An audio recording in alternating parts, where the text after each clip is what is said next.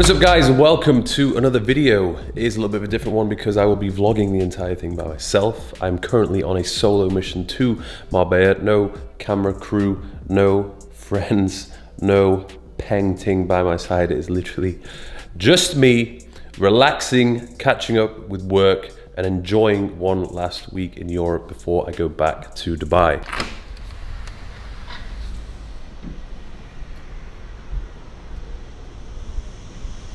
Whoa, check out the friggin' views, mate. You know I'm a sucker for a good view.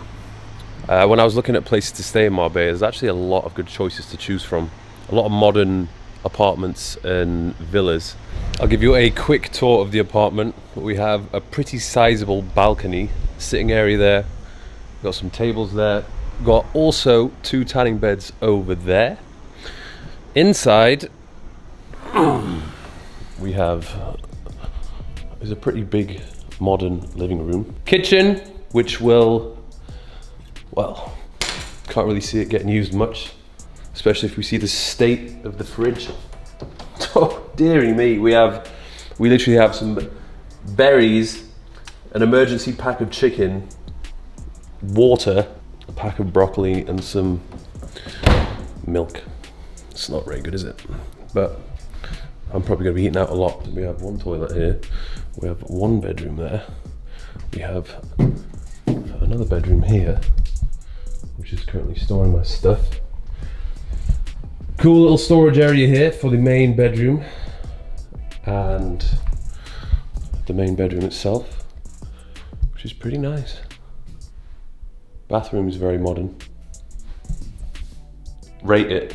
I would realistically say one of the biggest chunks of my expenses is travel, accommodation, particularly when I'm staying in hotels and Airbnbs. Some people would say it's probably a little bit excessive. However, I do derive a great amount of joy at staying in nice places when I travel. I think it massively enhances the experience, and it also gives me a lot of inspiration and ideas for the future homes which I will purchase later on in life. Like, I'm literally so picky now when it comes to the house which I buy. It has to tick all of the boxes. So now we are going to get some breakfast down in San Pedro, because I'm very hungry, and then we're going to go to the gym.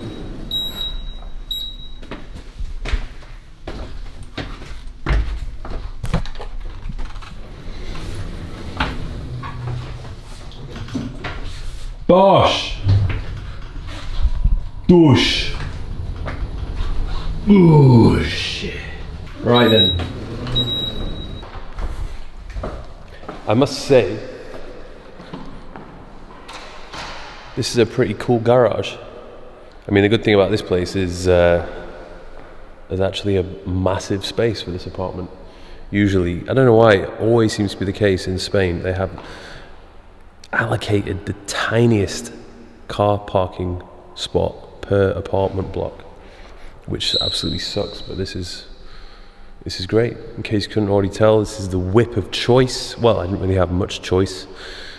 I just went to the airport and said, please may I have a convertible car, and they had this one available. It's the BMW, I don't know, 420i. Last time I was here I did rent the Z4. That was quite cool. Overall thoughts initially on this car is very pleasant. It's very smooth, which is quite a good thing, because I've noticed in Marbella the roads have some unexpected potholes and quite a lot of speed bumps. So this car takes it with ease. It's very quiet. Even when I rev it, it doesn't really make a sound. It just kind of goes, which is I don't know, I miss the roar. When I'm driving a car, I want to hear it growl when I'm accelerating. It's going to be a weird world when everyone's driving electric cars. I'm all for the noise, to be honest. So we have just parked up at San Pedro. I'll pretty much come here almost every day. It's like a more chilled out version of Porto Banús with less crazy people. It's got pretty much everything you could need. All the shops, or at least basic shops, restaurants and cafes. So I'm gonna be starting my day off with some breakfast. We have a choice. We could either go to Gym Junkie IO Club or another place called South Cafe. I think today I'm fancying the South Cafe because they do a pretty mean omelette.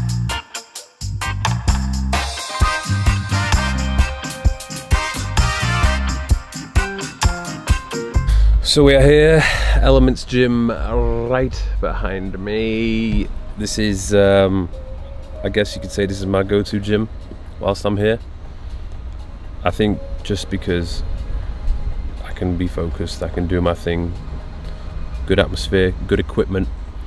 And I feel like a lot of people that go there are pretty serious about their training, like they're not there to chat and socialise, they're just there to train, which is definitely what I'm about.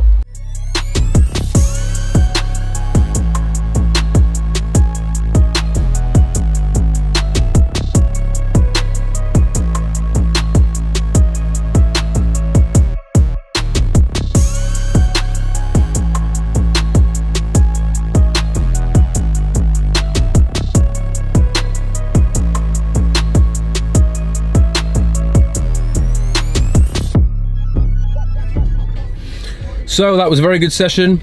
Textbook push, hitting the chest, shoulders, triceps. Not much more to say. Absolutely smashed it. Shout out to my app for being unbelievably appy and showing me exactly what it is I need to do in terms of the rep ranges, the tempo, the exercise selection, and much more. I'm gonna enjoy this frothy little bastard containing, I don't know, 50-60 grams of protein. And we'll quickly head home before we venture off once again.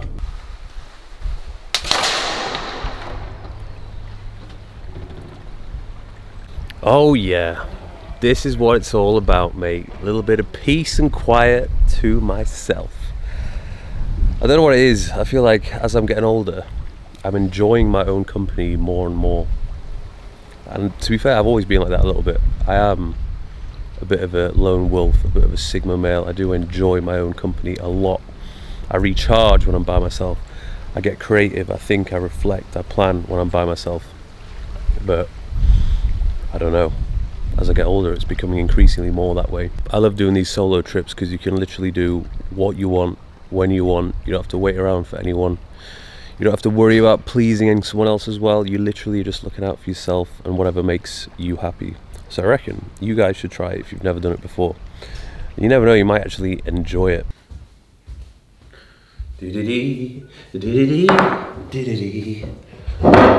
So, some much needed time on the laptop.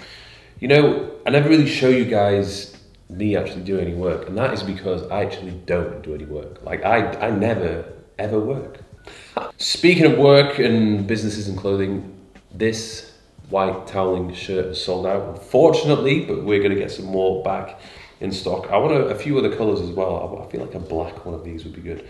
And I'm also going to be bringing out some shorts with the same material to match the tops. So very exciting times. Also, a few guys who did enroll in the 5-week transformation challenge, which I spoke about 5 weeks ago, it has come to an end on this very day. So I am currently receiving all of your transformations over the 5-week period, and some of them are really, really impressive. I'm going to put them up on the screen.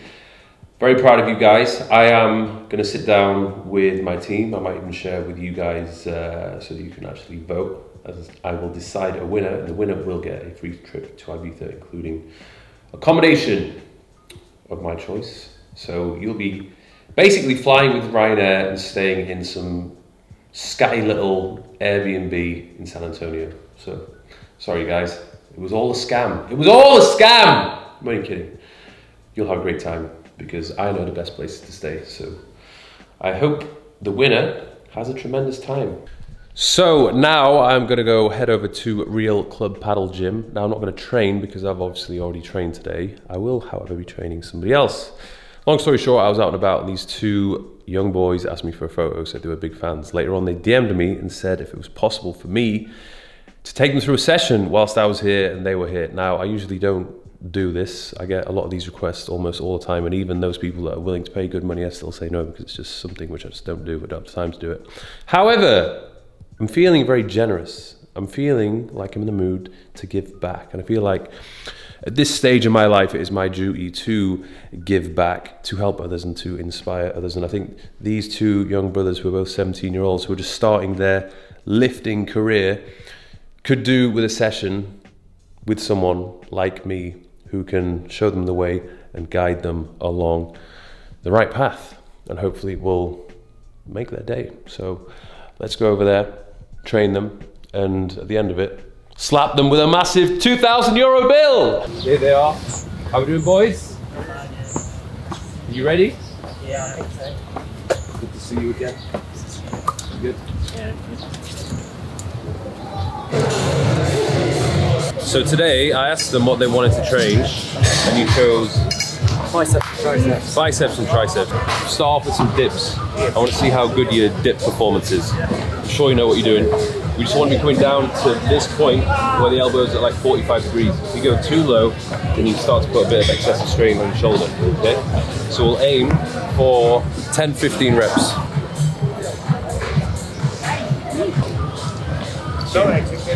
Three, not too deep.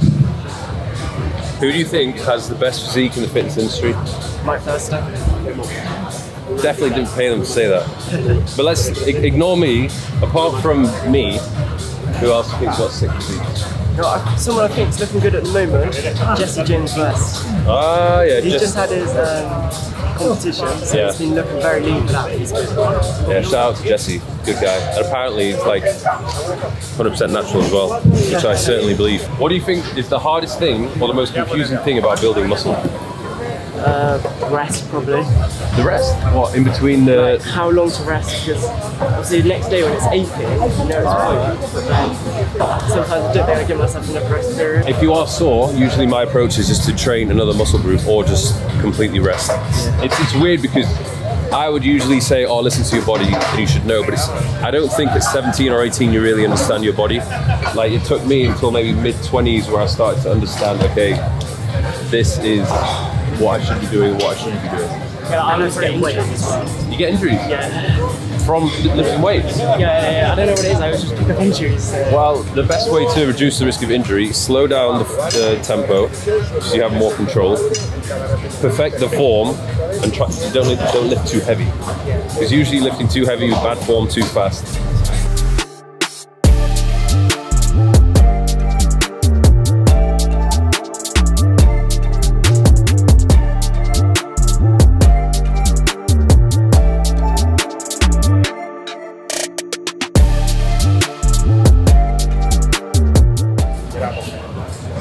Oh shit, yeah, it's my t-shirt. Where's it yours? I was like, what is that piece of shit t-shirt? Where's it yours? Look at that. That's the lovely Muscle Fit tee. Yeah. First logo on the back. Awesome. I began with fitness. It was small for me. Now it's too small, so it's up. Next thing you need is a pair of shorts. Yeah, I know. Yeah, man. I will buy them. Nice, thank you. Bro, ciao. So just finished up the session with the lads. That was pretty good actually. I do miss training people from time to time. I'm sure they thoroughly enjoyed it, and I am very sure that their arms are going to be absolutely destroyed in the next few days. I think when you are starting off in your gym journey, you know, if you're 16, 17, 18 years old, it's a very important time because you need to make sure that you master the basics to begin with. Otherwise, you'll start to build up some very bad habits, and if those habits, particularly the bad ones, get stuck, it's very hard to undo them and kind of unlearn something which is incorrect and then replace it with doing it the correct way. So for those people who are starting out, just focus on executing the exercises as best you possibly can do. Don't lift too heavy because you'll just injure yourself and you simply don't need to. And obviously just remember that it's going to take time. You're not going to get a well built, jacked physique in a matter of 1 or 2 years. You know, it takes 4, 5, 6, 7 years of consistent hard work and effort. So bear that in mind.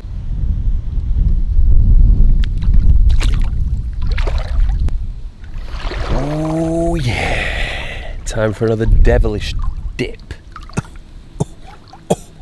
So what has changed now that the big man is 33 years old? Well, everything. My life is pretty much over. Not quite. I do believe the opposite is true. Each year, life's been getting better and better. I'm at a point now where I don't think I could be happier with where I am, the person that I am, and the current life situation.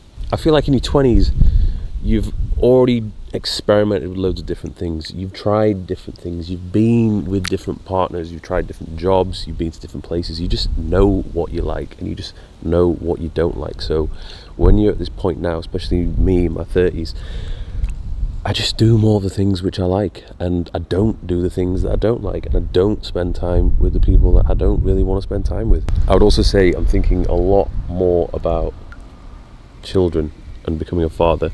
That is something which I do want. But of course, choosing the person who I'm going to have children with is arguably the biggest decision that I will make in my life. So I don't want to mess that one up.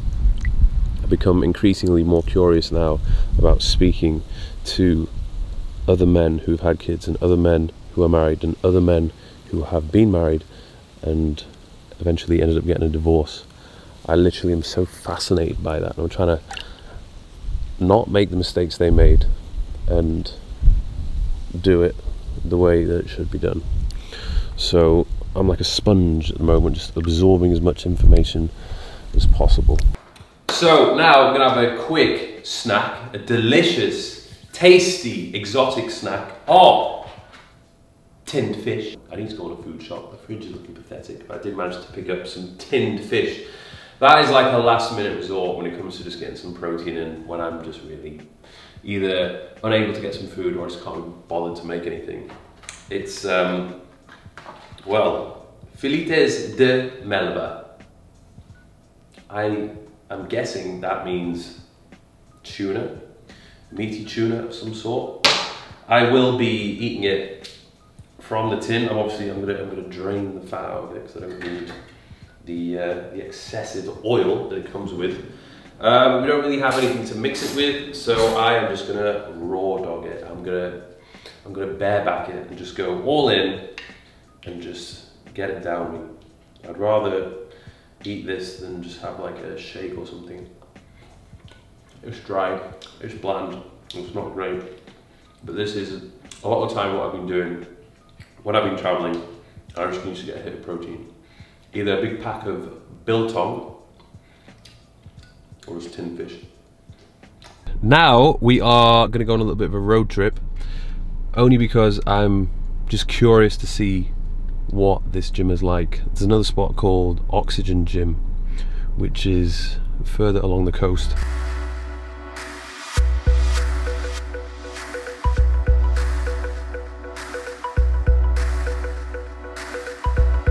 So we have made it. That was actually quite a long drive, 35 minutes, which kind of seems a bit excessive going to a gym when there's literally 3 or 4 really good ones like 10 minutes away.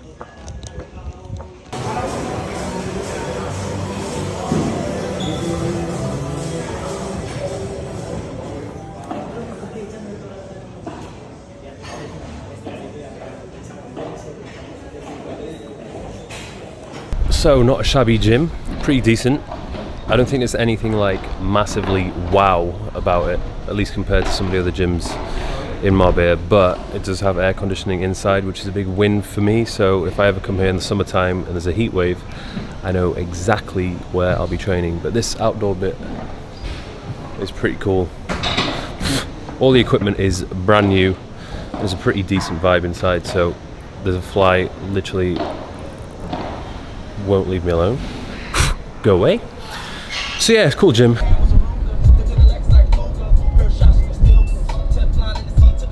Bit of a downside to these Spanish roads is the tolls.